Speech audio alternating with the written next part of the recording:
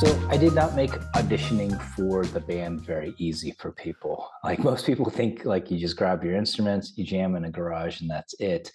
I actually cared a lot about the people we were bringing in because I want to make sure it was a cultural fit as well as like people who were able to like have the skill. So I, for people who wanted to audition for my band, they would have to fill out a 2 to 4 page questionnaire on our website with multiple choice questions and essay questions, everything from like why you're interested in the band, what your goals were, to your dietary preferences, because touring had to be manageable.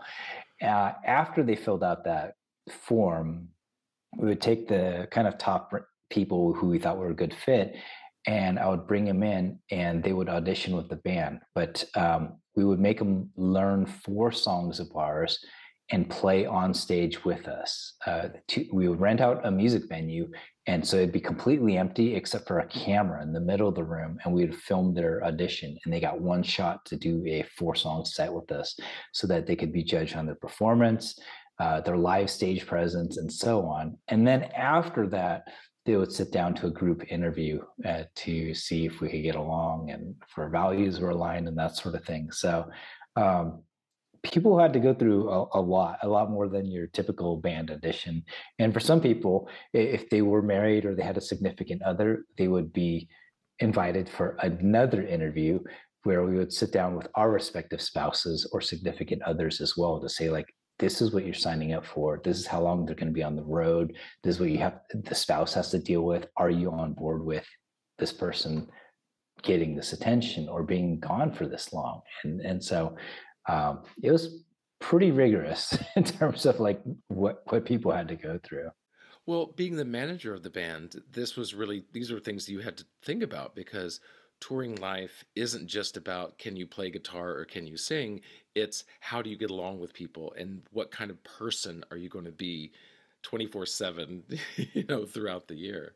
Yeah, and really, that's the most important thing. It's kind of like I think maybe I unconsciously was thinking about how businesses hire, right? Like we talk about hard skills and so-called soft skills, but really the people that thrive in any organization are those who have a cultural fit. Like they can get along with everybody and they actually um, have an alignment in terms of values and priorities, because someone might be a really really great programmer, but if they're horribly misogynistic and they're joining an all women group, it's not going to work out really well. Like you want to make sure that people can get along, and that I mean, especially with a band, you're around them 24/7. Like you are in the same vehicle together. We oftentimes share the same hotel. You're on stage. So it was very seldom that you get time to yourself. You had to be around people for weeks and sometimes months at a time. And if you couldn't be around them for just a short time period, you knew it was not going to work out. Yeah, yeah, it's all about chemistry. And I've been told I've done 2 national tours myself for musicals, and it's the same thing that I've heard that the audition process is as much, yes, can you sing it, can you dance it, whatever's required artistically, but then personality wise, do they like you in the room? Is this director going to want to work with you and feel like they can direct you and choreograph you or whatever? So yeah, that chemistry aspect of it is definitely important. Yeah, nobody wants to be hanging out with a diva all day long. I mean, or vice versa, someone who just keeps themselves, won't talk, is in the corner. Yeah, you need to have someone who's engaged.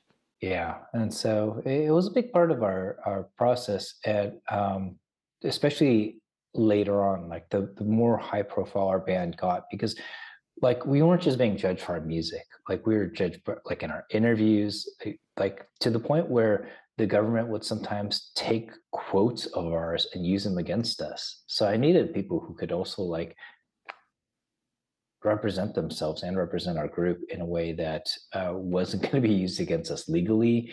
And we were doing all these workshops on diversity inclusion, and we were doing anti-bullying campaigns, and I wanted like kids to be able to see our band members and look at us and think like, oh, like that's someone like who's modeling behavior that I like, that's appropriate. There were so many factors to consider beyond can you rock out on stage. And so I assume, obviously, representation, Asian culture, wherever they happen to be from, that was a part of it to see how they fit in with you guys, but then also in representing Asians in general. Yeah, I mean, for better or worse, we wanted to hear their story. Like, and that's why I asked, like, what is your goal with the band? Like, why do you want to be in this group? Do you just want to be like a famous musician, or do you want to change the culture? Because how people approach that will look very different, both on and off stage. And I just wanted to make sure that people that were coming in knew the work that we were actually involved in. Like it might be a dance rock band up on front, and we would say ridiculous things like, "Oh, we're going to melt people's faces with rock and roll" and that kind of thing. But that was part of the fun around it. But the reality is that we were a force of arts and activism, and we were trying to do things that were much greater than the music itself. And that required people who could accept that and understand it. And I think it's hard for a lot of the folks who are auditioning to really understand it, even though we told them up front. It's not till you're actually in it and you see day to day like what it's like. Cause like they would say, "Oh, you got this really big busy touring calendar." I'm like, "Yeah, but in the daytime we're doing workshops, we're leading these seminars, we're doing lectures and other things. Like it's it's not your typical band." And so, what was it like for the auditioners? Obviously, I'm sure there were some that could play beautifully and wonderfully, and they had great stage presence, but there may have been other parts of it that just didn't mesh with the band. So I assume it was hard to let go of some of those people. I mean, to be fair, most of the people were really great. And what ended up being the most difficult thing was people who could take enough time off to basically live on the road, especially in the last couple of years that we were doing this. I mean, we were doing, in 2019, I think I had 200 appearances in the year. So it's just making sure that people were prepared for that and that their lifestyle was aligned. So that was probably the biggest thing that distinguished folks. And the other thing was just like the chemistry part. I think most people, especially like we were auditioning Asian American musicians, like they had similar stories to us. They had felt the sting of racism on stage and off stage in their other acts, so they kind of got it. And um, and so it's like if you can play the part, that's great. That, like, of course that's important, that's a baseline. But then we need to say, okay, who do we want to just hang out with, whether they're in the band or not? And that takes a little bit longer to figure out. And so we had some pretty deep debates for a while for some of the members that were auditioning. But at the end of the day, it was a very we wanted to build consensus and make sure that everybody was able to be fully on board. And so sometimes that meant doing additional auditions with people, or having addition, just going out to eat with them and talking to them and seeing like who would really make that like appropriate fit.